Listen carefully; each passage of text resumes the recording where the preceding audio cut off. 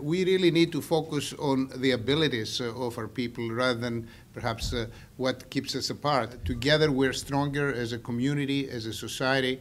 We'll work towards that goal relentlessly. I'm really grateful to all those people who are going to be mentoring our students from the community. Remember, inclusive excellence is what makes societies, communities, countries, the world a better place. The most exciting thing about Disability Mentoring Day is it's an opportunity for us to be the neighbors that Delawareans are, and for some who are employers to open their doors, for some who are mentors to learn more and to risk more, and for those of you who are going off on internships and job shadowing opportunities today, to maybe get a little out of your comfort zone, to see a little bit more of our world and to meet new people and to grow. But you've got great partners, great mentors, and the affection and support of all of us who are responsible for making Delaware a better place.